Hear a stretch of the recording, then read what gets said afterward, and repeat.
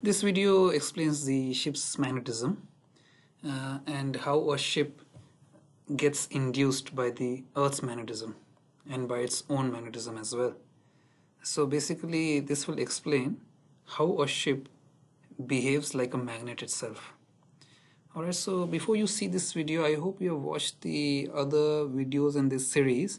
I'll provide you with the links of those videos as well. So you must have some basic idea of how a magnetic needle behaves, and I'll quickly summarize it for you. So a magnetic needle, if suspended freely, aligns itself with the magnetic lines of forces of the Earth, and that means that the north end of the magnet, which is denoted by the red color, attracts itself or points towards the magnetic north, and the south end of the magnet is denoted by the blue color.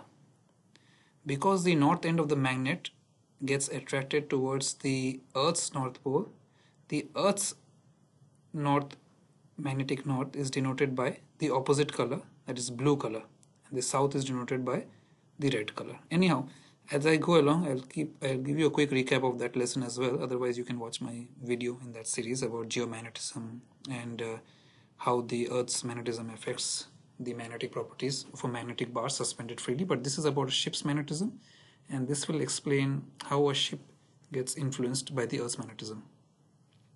Alright, so there are some naturally occurring magnets on the Earth, in the Earth's surface rather. So for example, lodestone is a natural magnet. That means it gets naturally induced by the Earth's magnet. So if I make a needle out of lodestone and I suspend it freely, it will behave exactly how a magnet does. So it will align itself with the Earth's magnetic lines of forces. So Earth emits magnetism all the time. So magnetic lines of forces emit from one pole and enter the other pole. And magnetic lines are meridian and running through the Earth's surface, and they are parallel and not intersecting at all. So these are the principles we'll be using now to explain how a ship's magnetism gets influenced. So basically a ship behaves like a magnet when it is constructed. So a ship is made of hard iron and soft iron. Hard iron is the one that is permanently magnetized. So hard iron, once magnetized, will remain permanently magnetized in that condition. But although it's hard to magnetize it, it's not easy to magnetize a hard iron, but once it does get magnetized, it remains so, and therefore magnetism of hard iron is called permanent magnetism, right? Because it's difficult to unmagnetize it. Soft iron, on the other hand, is an iron that is easy to magnetize, but it also quickly loses its magnetism. So that's why soft iron is magnetized only when under the influence of a magnetic field, and only in the direction of that field. As soon as the field ceases to act, the soft iron ceases to be magnetized, so it loses its acquired magnetism. Since its gain and loss of magnetism is very quick, it's called temporary or induced magnetism. Alright, so with hard iron it's permanent, and with soft iron is temporary. Now soft iron and hard iron represent two theoretical extremes, neither of which can be accurately described in practice. So the terms soft and hard are also used in a relative sense. A piece of iron may be soft when compared with another piece, and at the same time hard when compared with a third. So in practice, every piece of iron has some quality of hard iron and some quality of soft iron, depending on which is greater or more dominant. The iron piece shows those properties. A vessel built of iron and steel is not built of materials specifically chosen for its magnetic properties, with the exception of course, some light structures such as accommodation which are situated close to the compass. We can therefore expect to find that the material affecting the ship's compass has both permanent and induced magnetism. Because ship is made up of both hard and soft iron, it is considered to have both hard iron and soft iron magnetism. Alright. When a vessel is being built, she has to lie in the magnetic field of the Earth at that place. It gets aligned with the magnetic field lines of that place. The steel is subjected to considerable working and local heating during the process of construction. So all the welding and the hammering and the soldering that takes place affects the magnetism. The completed vessel therefore assimilates the properties of a permanent magnet on the whole, but also has parts of it that are not magnetized, or the parts that lose their magnetic properties easily, which makes it the soft iron component. Alright, so with that, basically once the ship is constructed, the vessel emulates or copies a magnet and displays lines of forces very similar to that of a magnet. So it becomes a magnet. So those lines of force conventionally come out of the red pole and enter the blue pole, similar to a magnet bar. So if you haven't seen that video of mine, please watch that video with the link below. That with a magnetic bar, the lines of force come out of the north pole and go into the south pole. So the earth also becomes similar. The ship also becomes similar to a magnetic bar. So the lines of force conventionally come out of the red pole and enter the blue pole. So the question then asked is, which is the blue pole and which is the red pole of the vessel? So for this reason, we have to look at the direction that the vessel was lying in and where she was built. Alright, so remember I told you that the north pole of a magnetic bar is denoted by the red color and the south pole is denoted by the blue color. Over here, if you look at this example here, the ship is built on equator, for example, where the dip is 0 degrees. So what is dip? Dip is the angle that a freely suspended magnetic needle makes with the horizontal. Now at the equator, the magnetic lines of forces are absolutely horizontal. So the magnetic needle, which is suspended freely, aligns itself with those lines which are horizontal. Since the magnetic needle is absolutely horizontal, it doesn't make any angle with the horizontal, so the dip is 0. Dip is also called magnetic inclination. So therefore, when a ship is built on the equator, where the magnetic lines of forces are absolutely horizontal and a freely suspended magnet will be absolutely horizontal, this is how a ship acquires its magnetism. So it behaves absolutely like a freely suspended magnet, which is absolutely horizontal. So the north end of the ship becomes the forward part of the ship becomes the north end, so the red color, and the aft part of the ship becomes the south end, so the blue color. Alright, so only fore and aft magnetism is induced in this vessel. Now let's take an example of a ship again which is on the equator, and this time it is 0 dip, of course, because the magnetic bar would have been absolutely horizontal, and this time it's heading west. So in this case, it's athwartship magnetism that it acquires. So the starboard side becomes red because that's attracted towards the north pole of the magnetic north pole, and the port side becomes blue because it's the opposite side of the magnet. So the entire starboard side of the vessel is then the red color, and then the port side becomes the blue color of a magnet.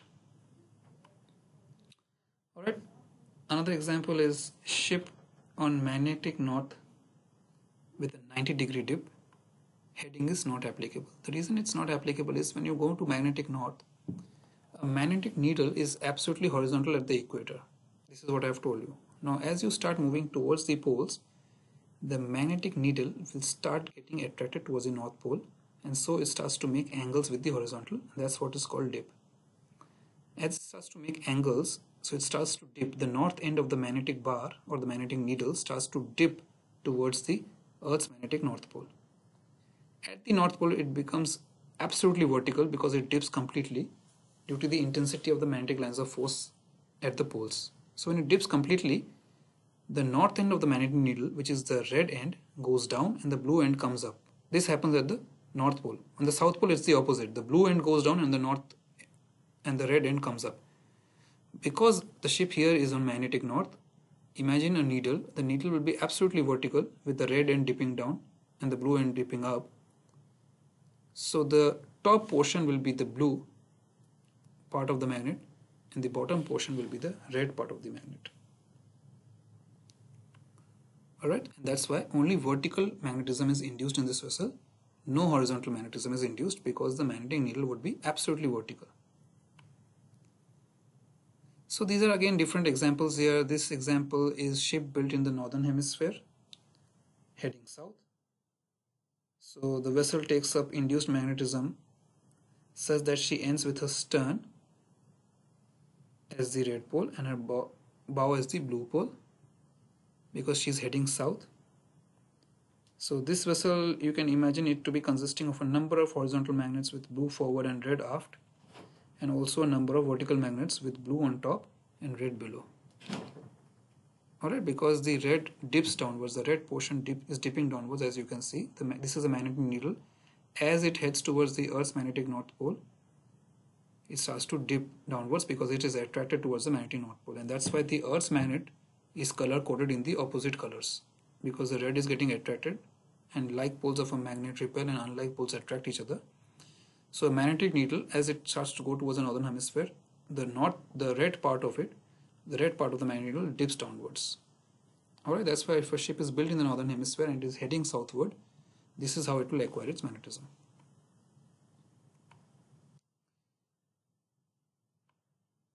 Imagine a ship built in the northern hemisphere with an angle of dip of 65 degrees. This means that the magnetic lines of forces make an angle of 65 degrees with the horizontal. So this is how it will end up. Alright, again, because it's in the northern hemisphere, the north part of the needle will be dipping downwards. So that's why even though the magnetic lines of forces are 65 degrees, enter the ship at that angle, but it will be the red end downwards and the blue end will be upwards at an angle of 65 degree. Alright, ship built in the northern hemisphere heading west, she will end up with her starboard side as the red side and port side as the blue side. It's like horizontal magnets with blue to the port and vertical magnets with blue to top. And finally, the last example, if a ship is built in the northern hemisphere but heading northeast, the port side and the forward portion become red in color and the starboard side and aft portion are blue in color. Alright, so you get the idea. So in all the three cases you can see the effect of the vessel's field on the compass to be the same as that of the number of magnets lying either forward and aft or athwartship or vertically with their blue and red ends in the same direction as that of the vessel's colored ends as shown. Alright, so this becomes like so the ship itself becomes a compass. So the ship itself starts to have a forward and aft component of magnetism, an athwartship component of magnetism, as well as a vertical component. All three together give you the total resultant magnetic field.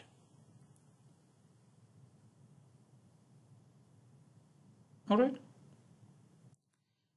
But a ship doesn't only get induced by the permanent magnetism and the Earth's magnetic field, it also gets induced because of its soft ion component, that is a temporary magnetism. So the hard ion component takes up the permanent magnetism, but the soft ion component of the ship gets induced by the Earth's magnetic field, and that's why it gets temporarily induced. So every time a ship changes heading, the magnetic lines of forces or the angle at which the magnetic lines of forces enter it changes direction. Right? So the angle of dips keeps changing with changing heading. That's why the soft ion component or the soft ion of the ship gets induced by temporary magnetism at different angles of dip with change in heading. Due to this, the deviation changes with change in heading. So the temporary magnetism, if you look at it, it also has a horizontal soft part and a vertical soft ion. The induction is maximum at the magnetic poles because that's where the magnetic lines of forces are stronger or the strongest. But with the horizontal component, the induction is maximum at the magnetic equator because at the magnetic equator there is no vertical component. The magnetic needle would be suspended freely, absolutely horizontal, so there is no vertical component. So with the vertical soft ion, the induction is maximum at the poles because that's where the magnetic needle goes and dips absolutely vertically, it becomes absolutely vertical. But the induction is zero at the magnetic equator because there is no vertical component. Change in the hemisphere, of course, will reverse the polarity because as you go toward the north hemisphere, the red end of the magnet goes down, but as you go towards the southern hemisphere, the blue end of the magnet goes down. And this is how the ship gets influenced. So you can see the difference between permanent and temporary and how it causes magnetism on the ship, and that's why deviation changes with a change in the heading, because every time the heading changes, the lines of magnetic lines of force, the way they enter it, the angle of dip keeps changing, so the soft ion component keeps on changing. But it gains and loses that very quickly because it's soft ion. With the permanent magnetism, once it acquires it, it keeps it, and that kind of forms the main part of the ship's magnetism. Alright, so this is how the magnet needle dips into the vertical poles. So the red end goes down in the north pole and the blue end goes down in the south pole. So I hope this was easy for you to understand that the horizontal and the vertical component of the soft iron and the deviation and why it changes with heading. Alright, so I'll see you guys soon with my next video. Keep watching. Bye.